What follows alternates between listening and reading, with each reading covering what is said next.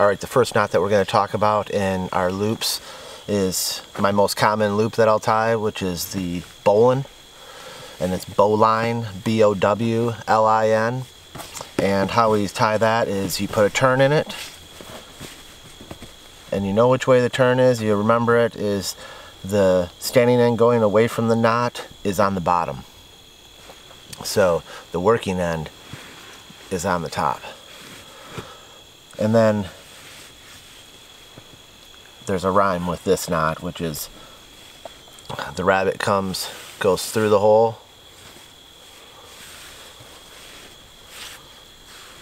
around the tree, and back into the hole.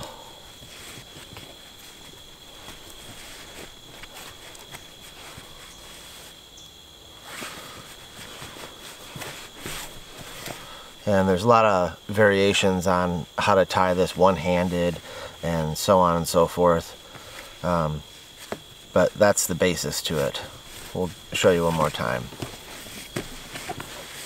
Put your turn in the rope. Standing end is on the bottom. We come up through the loop. We go around the back of the standing line and then back into the hole where we started. And then you pull that tight. And that's a bowline. And it's a very strong knot. It's one of the strongest. It will capsize if you do not tend it correctly. If you don't push all these loops to where they're nice and snug, and then set that knot real good and then test it. But because all ropes are different, this one works on most every rope. Stiff ropes, you really have to tend them good. So you have to slowly, when you're testing them, slowly give your load to the rope and make sure you're pushing down these little rounds. When you want to break this knot, it's the back of the knot. It's this where the loop comes around, the very top loop that comes around the line. You push that like that, and that's how you break it.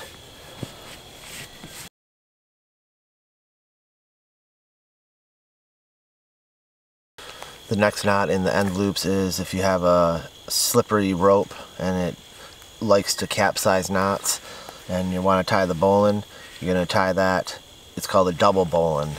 And what you do is you make two loops exactly the same. So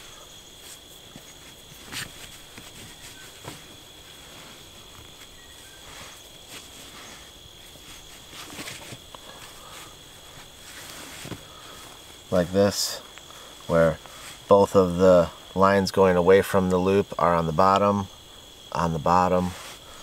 and then you take the one that's in front and stack it on top, so it makes one loop. And then you tie as normal. You come up from the bottom of the loop,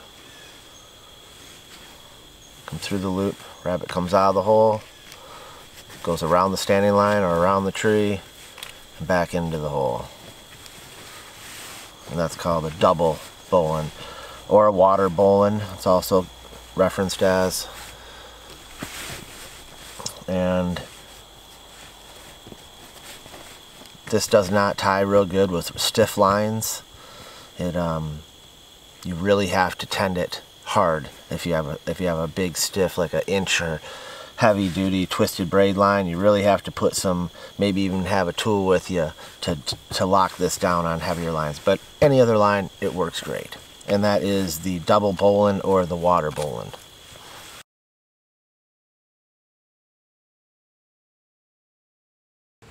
Alright, the next bowline we're going to talk about is a running bowline, and it's basically a bowline that is in slip knot form.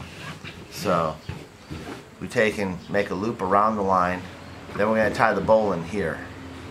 So we do all the same criteria, just make a loop, and we come up through the loop, around the standing end, back into the loop, and then cinch that down. Now essentially we have this loop that's riding, this bowline that's riding around itself so it can cinch down and be a slip knot. And this is what we use to lower limbs down in the tree world, bind to any post or tree, so it's a very valuable knot. Alright, the next knot we're going to talk about is bowline and bite. So that means you're going to tie a bowline in the middle of the line using a bite. The way I like to do it is when I take a bite like this, put a loop in right here, so it looks like that, okay, and then take this and come up through here, up through, then you take this loop and you flip it down over everything, flip it all the way around back so it comes up behind it, and that's what you cinch down. And that is a, let me tend this so it looks right, and that's a bowline in bite. We should have two loops circling around the final loop, and then that single loop that you flipped out from underneath of it.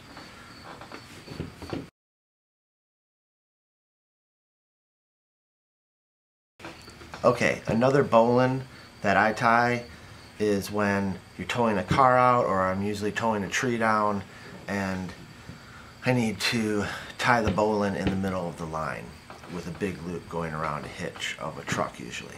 So for this example, this line is going out to the tree and it's tied off, and then it comes back and I hook it around a hitch. Let's use this for a representative going around my hitch, and then this tail is really long. This is the rest of the standing end that's coming off of this. Just for example, we don't have it that way, so I can tie it on camera. So what you do is you come back around, you keep pulling pull a bite out of the line like this. You make your normal turn, then you use that bite to tie the bowline. Come up through it, go around behind it, and then back into the hole. Now, make sure you leave a nice big loop, because this is the tail. Okay, make sure you leave a really nice size long loop over here. Okay? Now, if you think this knot is going to be jammed so tight you can't get it out, you can always stick something in there behind these loops. I usually use a stick or something, but you put a stick in the middle of it like that,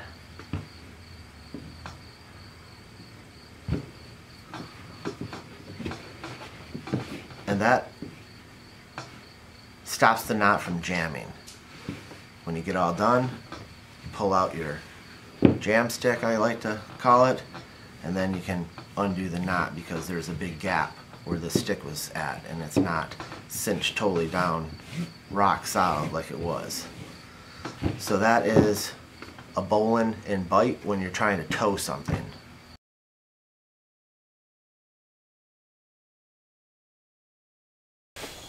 The next loop we're going to talk about is the figure 8, and this knot is a little bit more secure than the bowline that we just looked at. The figure 8 I use for a climbing line that I attach to my harness, so this is a lifeline knot, I consider it, and it's very easy to tie. Take a nice bite out of the line, make a loop, and go under it, back over, and then tilt this up and come up underneath and out.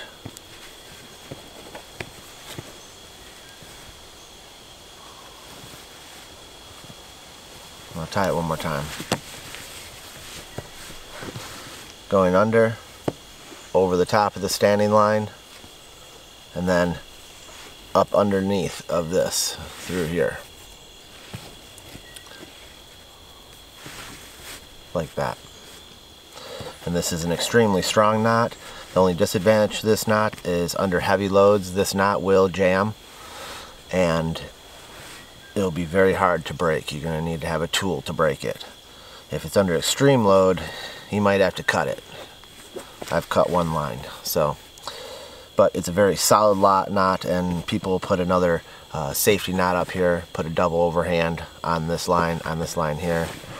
So that is the figure 8 knot in bite.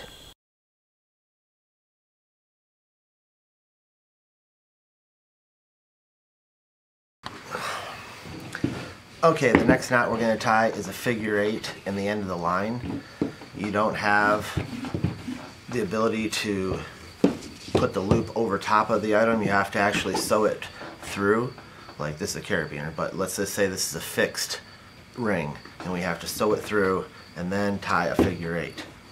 So what you do in this end, you tie a figure 8 in the middle of the line. Okay, just like that. Then you go through whatever ring that you want. Carabiner in this case is what we're doing. Then you trace the exact path parallel to what this figure 8 is. So we follow this rope in, we come in right next to that rope. Okay, make the loop the right size, and then you just keep following that figure 8.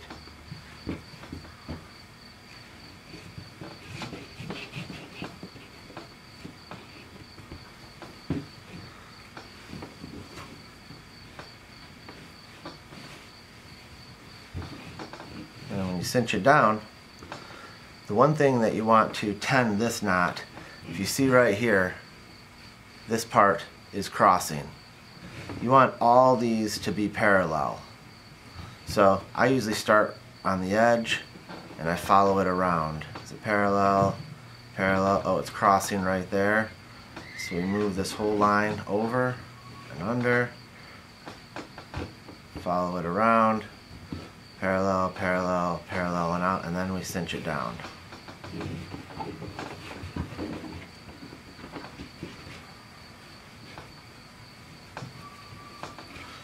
Yeah, tend this knot really good. And then there it is.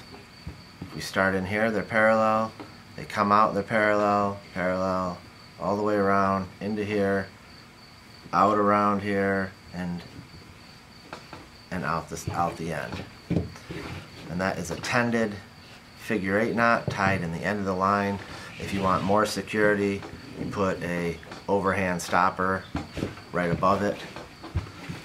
This is what a lot of mountain climbers, tree climbers, most every climber climbs on one of their lifelines is going to be a figure 8 with a tended overhand or double overhanded knot right here. This knot does jam really hard, so you're going to need tools to unbreak this if you're going to use it under a lot of load. So that's the figure 8 tied in the end of the line.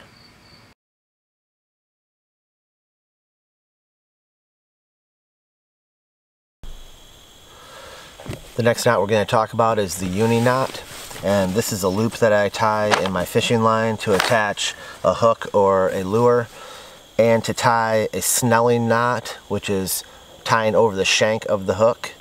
I also use this to tie two lines together, so I use it as a bend, two fishing lines. So this is basically my sole fishing line, unless I wanted to tie a loop in the middle of a fishing line, which I use a Doppler loop, and we're going to go over that later. But the uni knot or the Duncan knot is the one that I go to, and I don't tie any other fishing knots except the Doppler. So this is the loop where I'm going to tie off to my lure. The carabiner is going to represent that. We come over the top, and then we start coiling it inside this loop as we would some type of hitch. If you're using monofilament, I would recommend 5 to 8 turns. If you're using braided line, because this will also work on braided line, put 10 turns in there. And if you really want to make sure that it's going to set, because some of those new braided lines are really slick, I would just tie it to something and put a toggle so you can pull and see really how much it's going to take. And then you can just put another, if it starts to capsize, if it does capsize, then just put a few more turns on it until it stops capsizing, because it will eventually stop capsizing. And then you cinch it down. It's basically a slip knot at that point, and it cinches right down onto the lure. Or another line. This is, imagine this being another line here tied in, and that's how I join 2 lines together. Same knot. You can also tie that running back to itself, so it makes a loop like that. It cannot be tied in slippery fashion. That is the uni knot, or the Duncan knot.